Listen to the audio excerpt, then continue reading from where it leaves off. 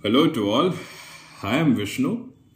So in this video I am going to talk about amazing facts about ACE inhibitors. And the purpose of this video is not just to give you an awareness about ACE inhibitors or amazing facts about ACE inhibitors that I am going to share, but it will also give you an insight as in how I study pharmacology in a smart and effective manner, because even I was struggling with that for a lot of years. And many people are struggling with it now. I am in touch with a lot of people and they always tell me that remembering is very tough. So obviously it is going to be a challenge because pharmacology is a huge science and so many things are there and it's not easy. But what we can do is we can make complicated things simple. Whatever things we can study in the simplest of manner, we will learn in that way. So let's talk about ACE inhibitors. So ACE inhibitors, they act on the RAS pathway, renin, angiotensin, aldosterone system. So RAS pathway, you know very well that the last product is aldosterone. Aldosterone has two major functions. First function, sodium and fluid retention. So sodium and fluid retention means it will increase your blood pressure. Fluid retention means it can lead to edema also.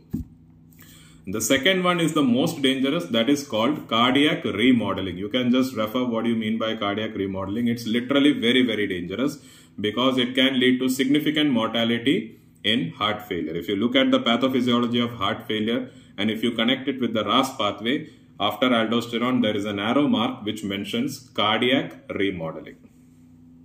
So ACE inhibitors, what they do is they block the enzyme ACE, which is released from the lungs. So as a result of which they prevent the conversion of angiotensin 1 into angiotensin 2, and as a result of which the last product, that is aldosterone, is not produced and all the remaining steps that I said will not occur. So they help in reducing blood pressure, good for hypertension, and they also help in preventing mortality in heart failure, because aldosterone is blocked means cardiac remodeling will not occur. Now if we look at the interesting aspects of ACE inhibitors, there is a molecule known as captopril. First of all, you need to understand that all the ACE inhibitors end with PRIL, pril. Captopril, ramipril, fosinopril, lisinopril, perindopril, etc. etc. Captopril, if you are taking captopril, you should take it on an empty stomach because food reduces the absorption of captopril. So the patients are advised to take it at least 1 hour before food. This is only for captopril.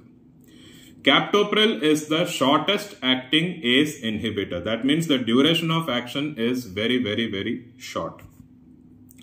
Ramipril and perindopril are the longest acting ACE inhibitors. Ramipril and perindopril are the longest acting ACE inhibitors. In fact, ramipril is very commonly used in heart failure patients.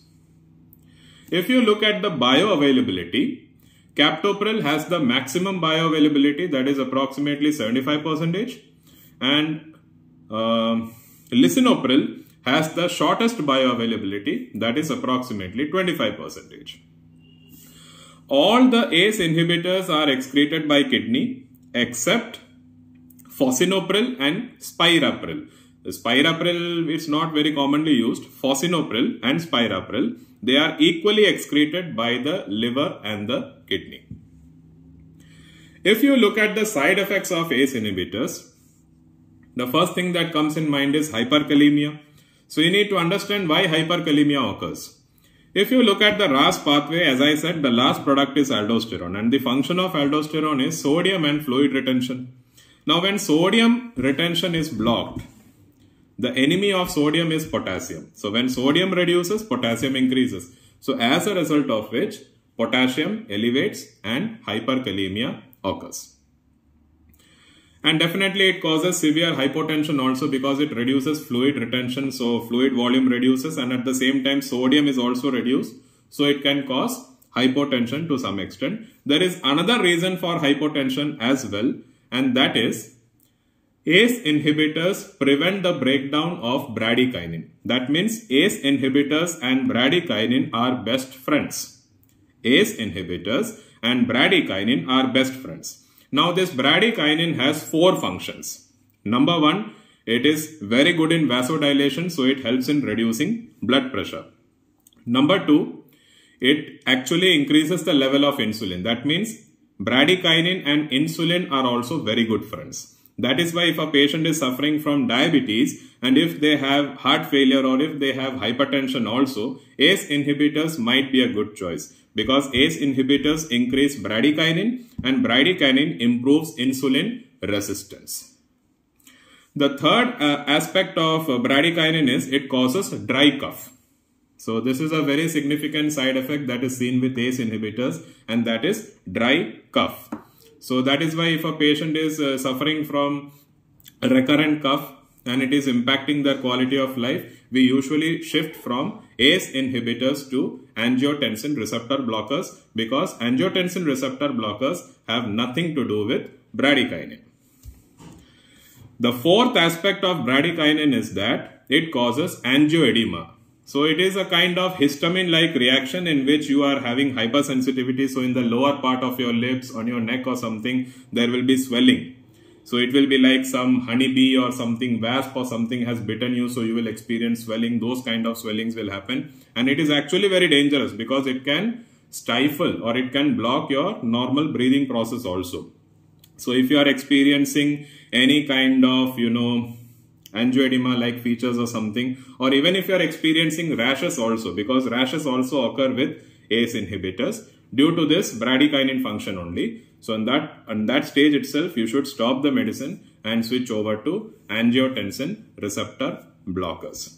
So bradykinin has 4 functions. Number 1, it has vasodilatory properties, so it reduces your blood pressure. Number 2, it improves insulin resistance. So as a result of which, if a patient is suffering from heart failure with diabetes or heart failure with, hypertension with diabetes, ACE inhibitors can be a good option. Number 3, it produces a dry cough. And number 4, it causes angioedema.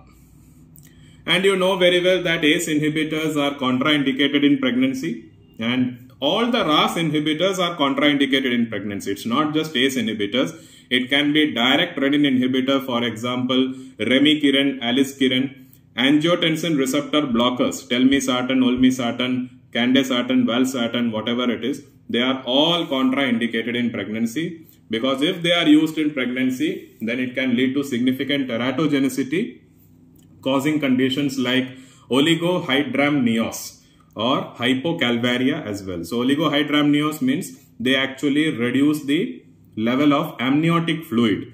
So that can lead to hypocalvaria. Hypo means small, calvaria means size of the skull and brain, and also means it's a very, very horrible condition. So that is why we usually do not prefer RAS inhibitors in pregnancy.